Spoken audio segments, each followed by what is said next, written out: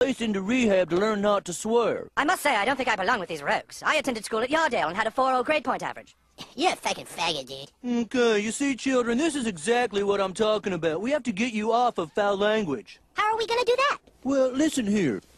There are times when you get suckered in by drugs and alcohol and sex with women, okay? But it's when you do these things too much that you've become an addict and must get back in touch.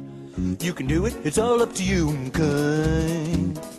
With a little plan, you can change your life today. You don't have to spend your life addicted to smack, homeless on the streets giving handjobs for crack. Follow my plan and very soon you will say, it's easy, okay?